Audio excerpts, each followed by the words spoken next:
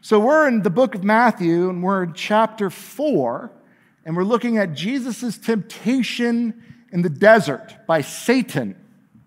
The context here is Herod was trying to kill all the newborn babies in Bethlehem. The family of Jesus fled to Egypt. Herod died, and so now it's safe for them to come back. And they go back to Mary's hometown of Nazareth. And last week, we took a big jump forward. Jesus isn't a baby anymore. He's in his 30s. And his cousin, John the Baptist, is out there fulfilling this prophetic role of preparing the way for the Messiah. And we spent a lot of time talking about that 2 weeks ago. Chapter 3 ends, we didn't really cover this, and it is significant. It ends with Jesus being baptized by John. It says in verse 13 that Jesus arrived from Galilee at the Jordan River, coming to John to be baptized by him. But John tries to prevent him, saying, I have need to be baptized by you, and you come to me. Imagine that. You're, a preacher, a prophet, and here comes Jesus, and he's like, would you baptize me? You'd be like, no, you can baptize me. And Jesus says, no, permit it at this time, for in this way it is fitting for us to fulfill all righteousness. And then John baptized them. So remember what we talked about with baptism. The imagery of baptism was repentance and was washing sin away symbolically. And they have this exchange, and John's like, you don't need your sins cleansed, least of all by me. And Jesus is like, that's true. I have not sinned, but this is the way we're going to do it. And John's like, you're the God, I'm the creation, let's do this. So then we get to chapter 4. Jesus is baptized. God says, this is my servant in whom I'm well pleased. And before Jesus actually goes out and begins doing his ministry, remember at this point, Jesus has been raised by Joseph and Mary. He's become a carpenter in the family business, in the family trade, but he hasn't been going to synagogues and doing teachings and all these things. In the Jewish culture, you had to be 30 before you could be a rabbi. And so Jesus is just sort of coming of age for being able to do ministry. He's just turned 30, and he's just been baptized. And God leads him out into the desert by the Spirit, into the wilderness, to be tempted by the devil. And after he had fasted 40 days and 40 nights, he then became hungry. And the tempter came and said to him, if you are the Son of God, command that these stones become bread. Now, this raises a whole host of interesting things. The devil, the tempter, this character has different names. The devil, Lucifer, Satan. And there's all this baggage culturally that comes along with this idea of who this person is, what they look like. And there's a lot of these ridiculous sort of renditions of who this being is. It comes from a lot of medieval imagery. What it doesn't come from is the Bible. The whole red guy, horns, hooves, pitchfork, all of that comes from human imagination, not from the Bible.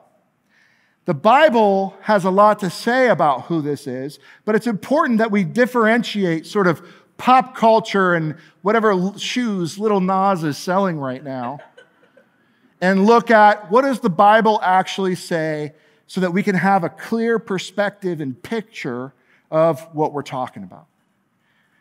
This character is called Satan.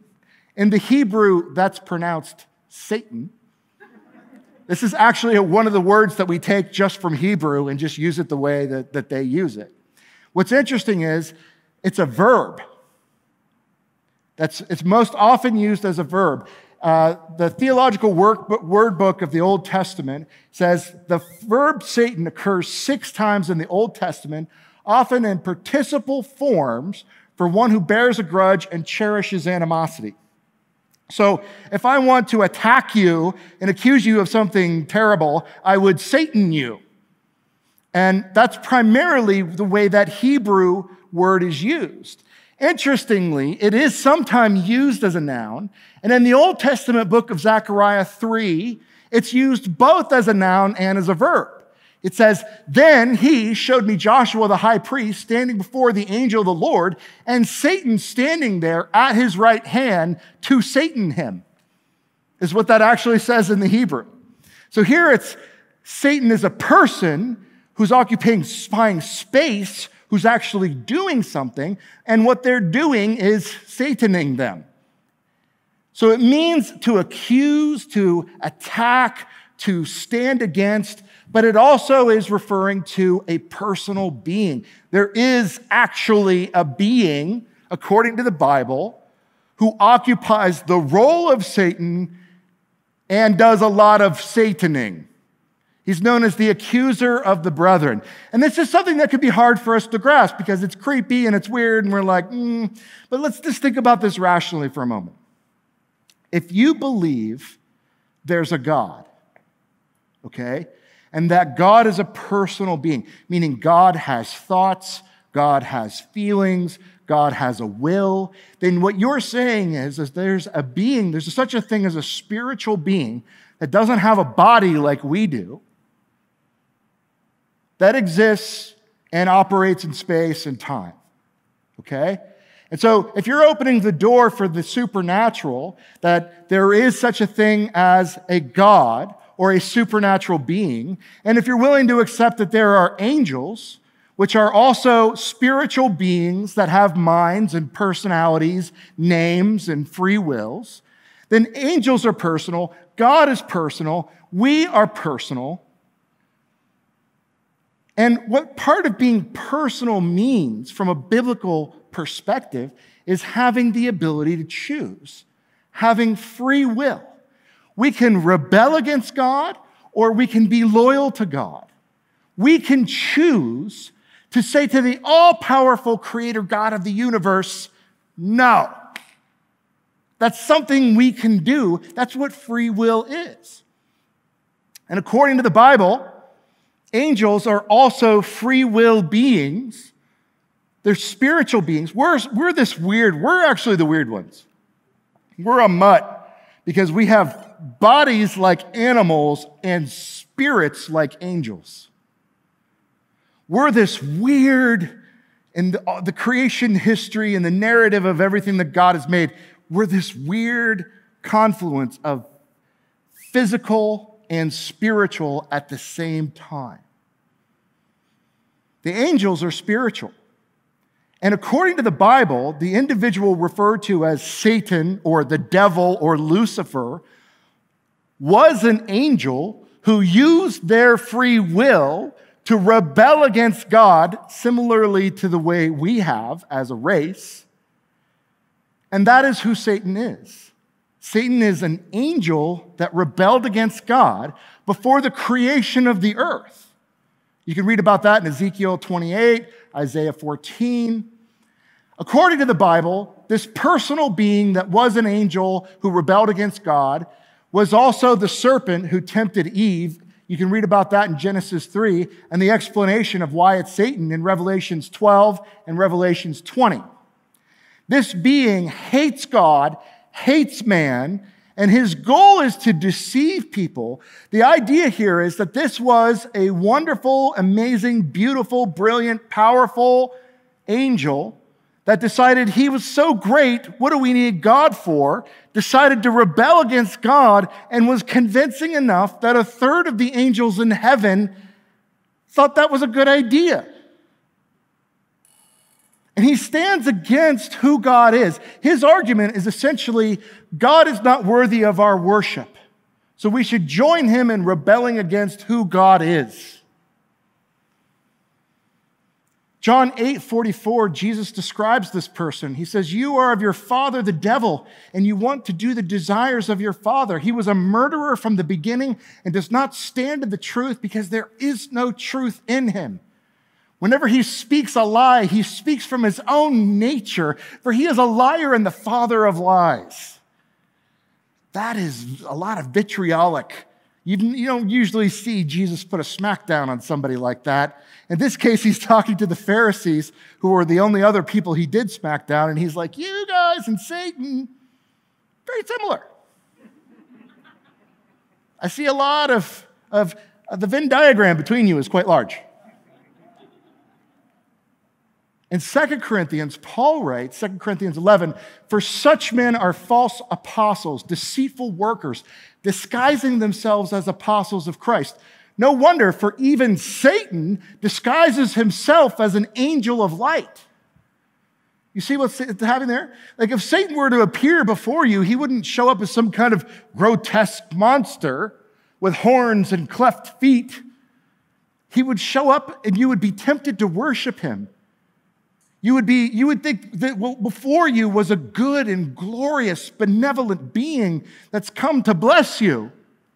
That's how Satan masquerades. Therefore, it is not surprising if his servants also disguise themselves as servants of righteousness, whose end will be according to the deeds. People who follow Satan typically aren't in satanic cults wearing goat leggings and drawing pentagrams on the ground. They're running churches. They're pretending and teaching a false doctrine. They're teaching something other than the grace of God. And they themselves are convinced that what they're teaching is right. They would look like very good people. And I'm not talking about anything weird like everybody that's not in this church. No, there are all kinds of awesome churches out there, okay? But there are also churches out there that know nothing of the Bible and the Word of God and know nothing about Jesus Christ crucified. And they are teaching a false doctrine and unwittingly have been deceived, because that's what Satan does, into teaching people, for instance, that you can earn God's love or that you can be forgiven by God by giving your money away, or that you can be forgiven by God by being a good person. These are things that the Bible very clearly denounces as untrue, yet there's a lot of people who think that they're Christians, who talk about Christianity and think that's exactly what the Bible says. They're deceived.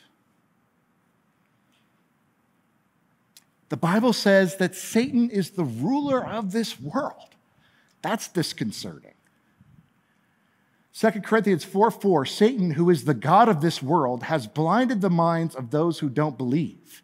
They are unable to see the glorious light of the good news. They don't understand this message about the glory of Christ, who is the exact likeness of God. But the whole world, in the Bible, there's this thing called the world system. It's called the cosmos in the Greek. And it basically says the whole world system is set up to confuse us and to lead us away from God. It's telling us things like, he who dies with the most toys wins. It's telling us things like, you have to love yourself before you can love other people.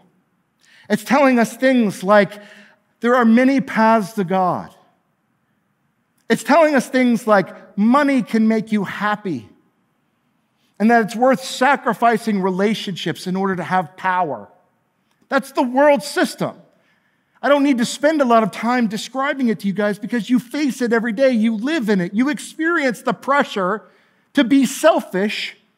It's in you and me. And the Bible says this is a diabolical plan of God's enemy to distract us from the things that really matter, namely love, relationships, and God. And so this system is at work to oppress, to fool, to deceive, and Satan uses temptation to draw us away from closeness to God. If you want to do a little experiment, do a little scientific experiment, sit down when you go home tonight and try to pray for 10 minutes. And you will find all kinds of temptation to, oh, I got to check the weather tomorrow. Oh, my favorite show's coming on. Oh, this person I haven't talked to in 10 years just called me. That's the world system reacting to you trying to do something good. It happens all the time. We're so enmeshed in it that we forget that it's there. We're like fish in water when it comes to the world system and its power to try to drive us away from the things that God says really matters. So Jesus' temptation is, he's been in the desert for 40 days. So he's really, really hungry and really, really thirsty. He's dehydrated. He's starving. And Satan shows up, the tempter, and says, listen, if you really are the Son of God, command these stones to become bread. Which I think is a pretty bizarre temptation. Why is this important? How is this tempting? And what would be so bad if Jesus is the Son of God? What would be so bad if he turned stones into bread? He'd clearly be capable of doing that. I think it actually raises many important questions about the dynamics of who Jesus is and how the Bible portrays him. How about this? If Jesus is God, how can he be tempted? If God is perfectly good, perfectly just, perfectly righteous, and all-powerful, and knows all things, how can he be like, maybe Satan's right? How does that work? How about this? Why would Satan tempt Jesus? If he hates him so much, why not just kill him? Why not just show up and be like, I can't believe you took human form and became in my reach, and bah, murder him? Or, why is turning stones into bread tempting? Those are some things we should think about for a few minutes. If Jesus is God, how can God be tempted? Well, it's important to understand what the Bible says about Jesus. It says that Jesus is both fully God and fully man. John 1 says, in the beginning was the Word, and the Word was God, and the Word was with God, and the Word became flesh and dwelt among us. That Jesus is God, that through Jesus, the entire universe was created, and that he was born in 0 AD. He took on flesh. He pre-existed his enfleshment. This is something theologians call the incarnation. Carne is meat. The incarnation is the meatness of God. God becoming meaty is the incarnation. And so Jesus has always existed, the triune God, the Father, the Son, and the Holy Spirit. But Jesus took on flesh, and he could be killed, but he could also be tempted. Meaning that when he took on flesh, he felt things like hunger. He had to go to the bathroom. He could become thirsty. He could become depressed. He could be sad. He could be weak. You can't do any of those things if you don't have a body. And by taking those things on, Jesus limited himself. You can be all powerful, but part of your prerogative in being all powerful is you can limit your power. And Jesus limited himself. When he took on a body, he was no longer everywhere. He was somewhere in a body. And this opened him up to this experience of temptation because he was experiencing all the physical hardships and desires that we experience. Some people don't like to think of Jesus that way, but they need to read their Bibles. Hebrews 4:15, for we do not have a high priest who cannot sympathize with our weaknesses, but one who has been tempted in all things as we are, yet without sin. It's not saying that Jesus sinned. That's the fully God part that kept him from doing that. But it's saying he gets it. When you are like, I'm so tempted, God. I'm so tempted to lose my temper. I'm so tempted to have an affair. I'm so tempted to steal from work. God's like, I get it. I had a body. I understand how that feels. It sucks. Very painful, very difficult. God is sympathetic to the trials that we go through because he himself experienced them. Why would Satan tempt Jesus? Why not just kill him? Well, he'd get around to killing him, but he wanted to play with him first. It says in John 13:2 that Satan put it on the heart of Judas to betray Christ. Satan was actively involved in the betrayal and the murder of Jesus Christ. But before you kill him, why not discredit him? You know, it's difficult to speculate on how Satan would process this, but maybe he was thinking something like, well, if God took on a human nature, maybe that makes him vulnerable enough where I can get him on my side. These humans certainly have gotten on my side, and maybe I can convince the Son to join me in my rebellion against God. See, Satan doesn't need Jesus to swear allegiance to him. All he needs Jesus to do is disobey God. If he can get Jesus to disobey God, then Jesus is no longer sinless, and he's no longer able to die for the sins of the world, and he's no longer in God's camp, and God himself will have to judge him. So he tries to match wits with Jesus. Why is turning stones into bread tempting? Well, Jesus was supposed to depend on the Father and not use his own divine nature. When we get real technical about the incarnation, what we say is Jesus didn't give up his divine attributes.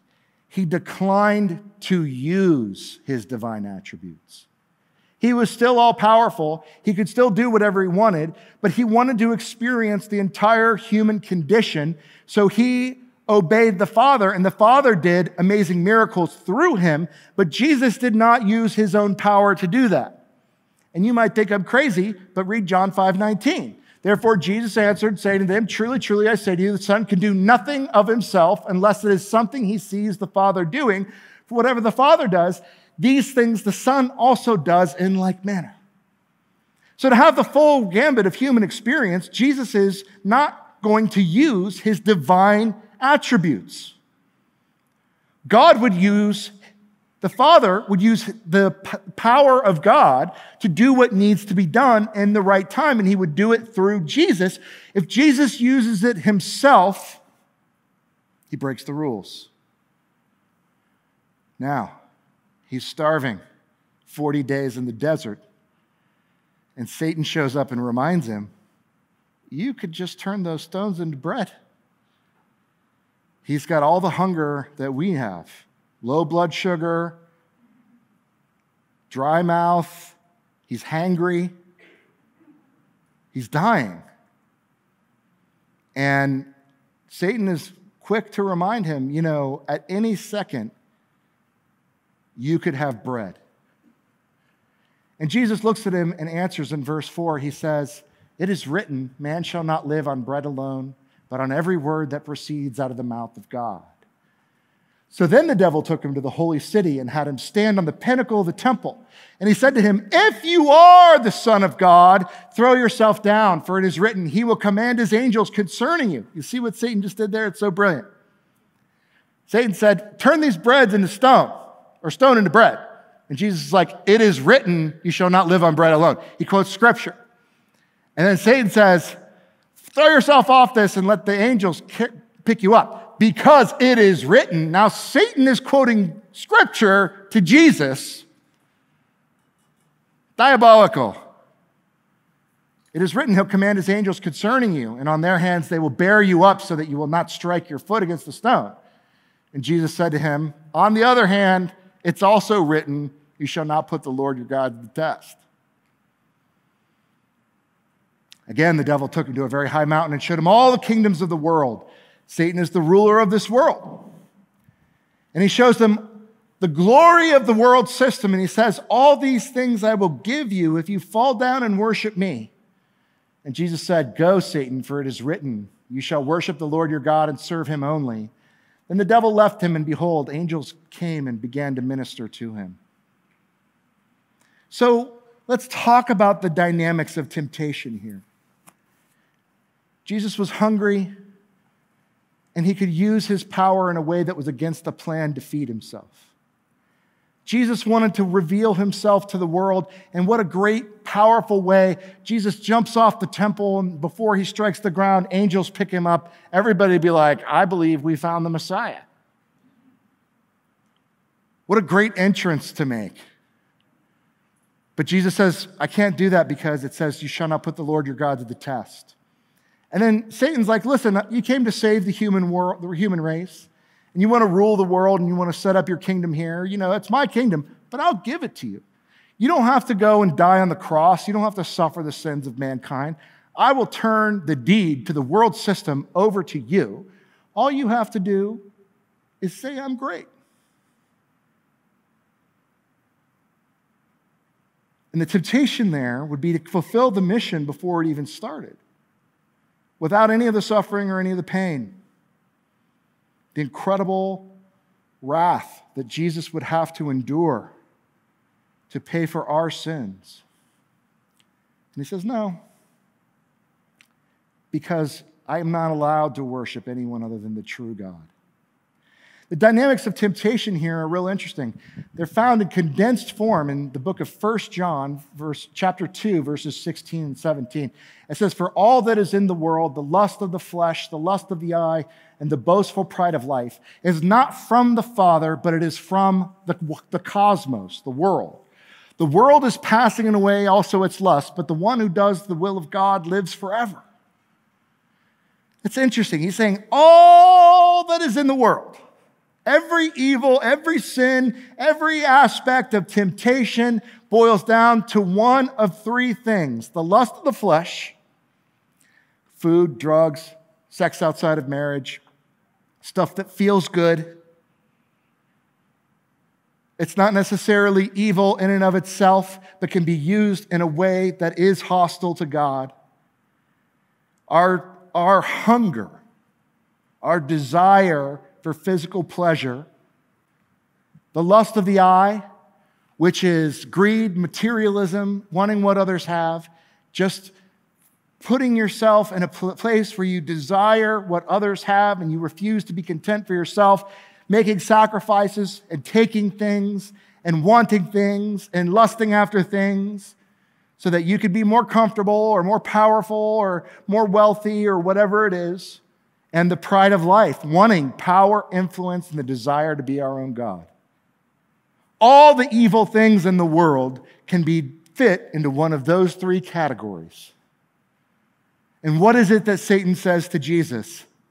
Let's get some food, let's get some worship, and let's put on a big show.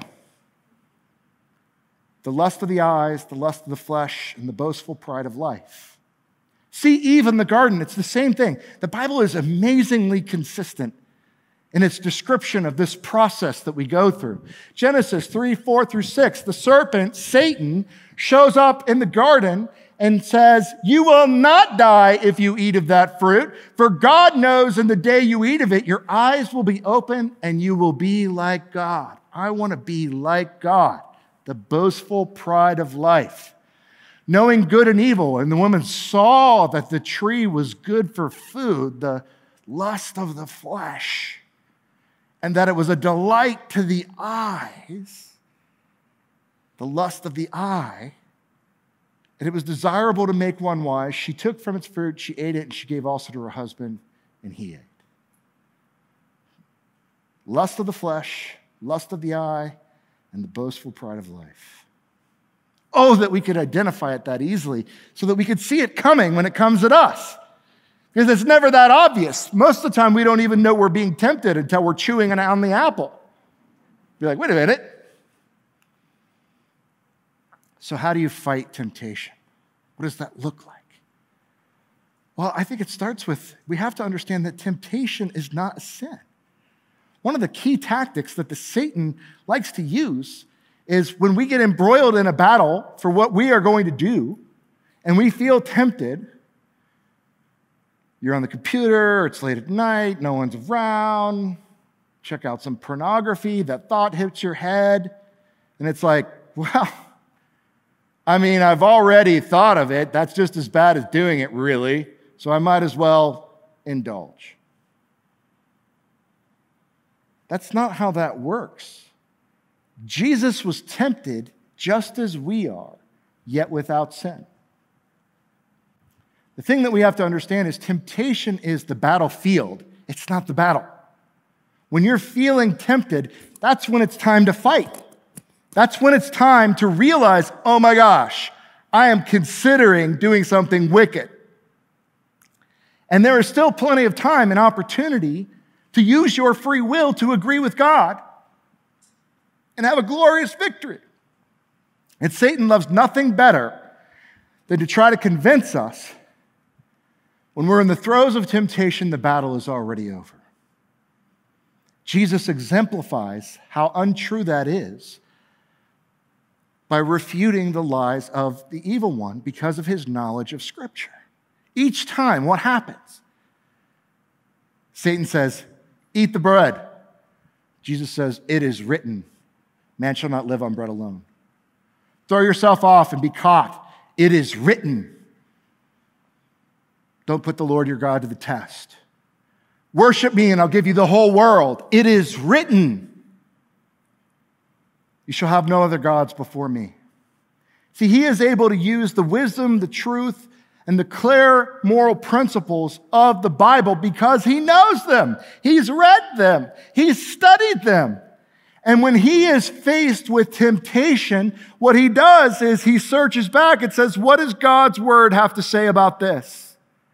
The lust of the eye, the lust of the flesh, and the boastful pride of life.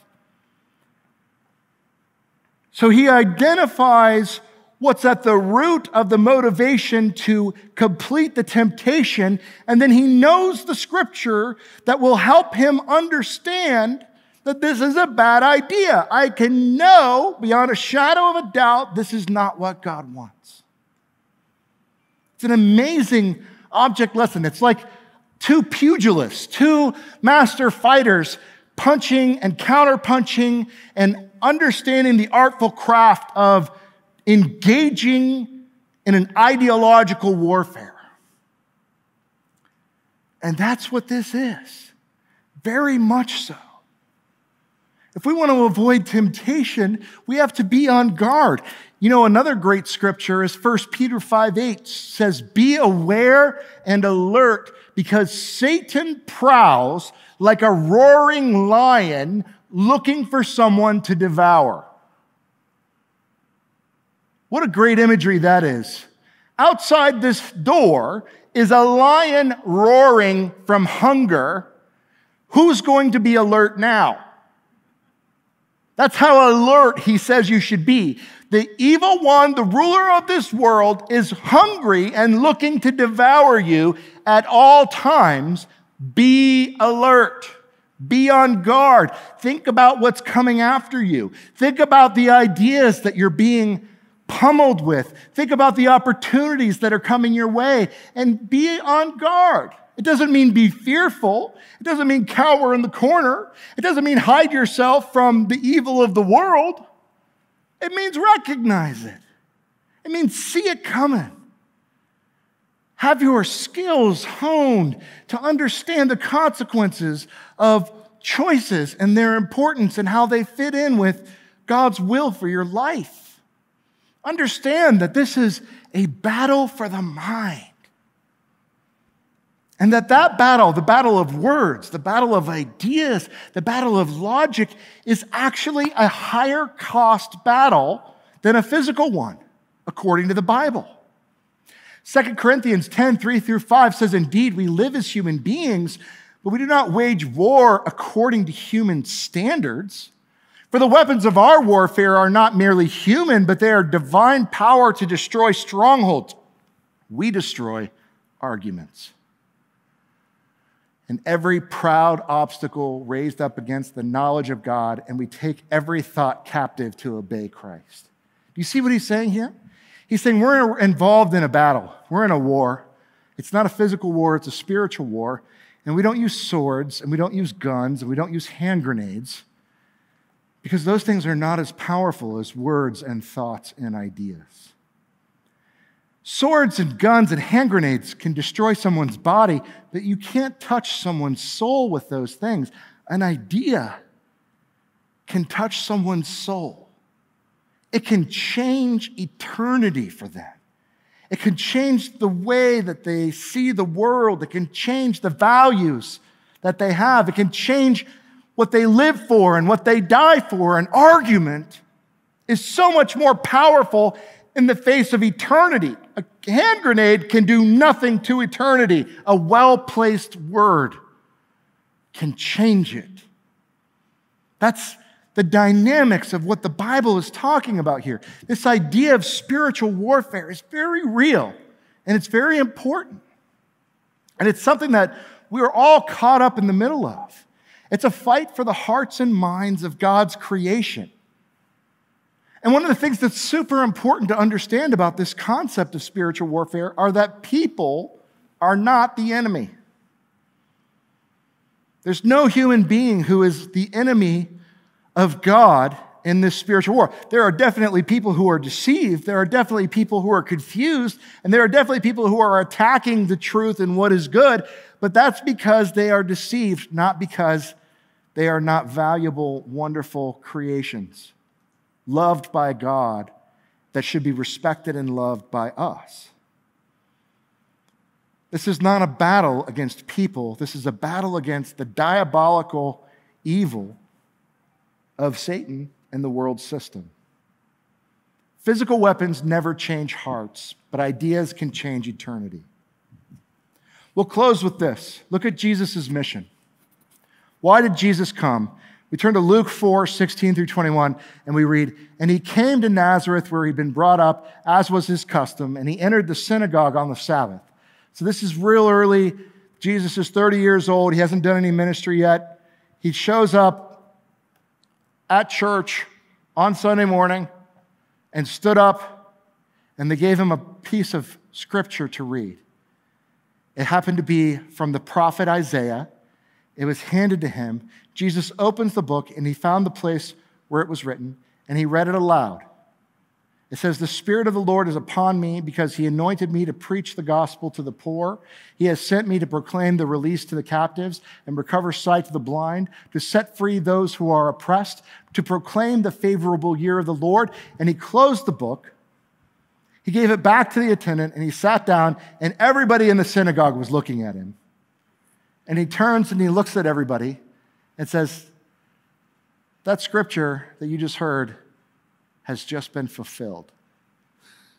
Now, everybody who was there and had been studying the Old Testament since they were kids knew that was a messianic prophecy about the Messiah who would come to preach the gospel to the poor and to free the captives and to heal the sick.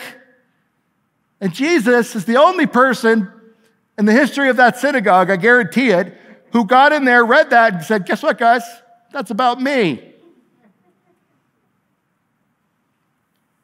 This is what I've come to do. I've come to open the eyes of the blind and to give people an understanding of how they've been deceived by the world system and give them a true picture and a true view of who God is." Jesus' mission is our mission. Our mission is to be reconciled to God. The first thing we have to do in this spiritual war is stop fighting for the wrong team. The wrong team believes they are their own God. And you might be like, "I don't think I've ever met anyone who thinks that they're God. I know they exist, but most of them are locked up." Most people believe they are God, their own God. Anyone who has ever said, "I am the master of my own destiny, I decide what's right and wrong for myself," which I have definitely said, what they're doing is they're saying, "My job is to be my own God." And God's claim is, "That's not what I made you for. And you can't have my job. You're wonderful, you're dynamic, you're made for all kinds of good things. You're created in my image. I can see why you would be confused. But there is only one God, and that's me, and I actually am the one that decides what right and wrong are. You can rebel against what's true, but you cannot decide what's true. You can pursue evidence for what's true, but your believing it's true does not make it so." Our job is to be reconciled to God. John 6:21, Jesus says to them, "This is the work of God, that you believe in him who he has sent." The way that you become a Christian, the way that you come to a reconciliation and a peaceful relationship with God is you throw up your arms and you say, I am not God. I have problems. I need you in my life. I need Jesus in my life. I need you to forgive my sins and help me understand what this crazy world is all about. That's what you do. It's a faith decision where you come to the place where you recognize that you are not God and you put God on the throne of your life. Once you do that, then it's about joining Jesus in his work to help other people get the blurred vision of what they think that we're supposed to be about. People think that life is supposed to be about all these things. It's about money, it's about sex, it's about power, the lust of the eye, the lust of the flesh, and the boastful pride of life. Most people in the world think that is the path to happiness. No wonder we live in such a sad place where there's so much pain and rebellion and evil and selfishness because people are deceived into valuing the wrong things. And they shouldn't be feared and they shouldn't be judged by us. We should be compassionate toward that.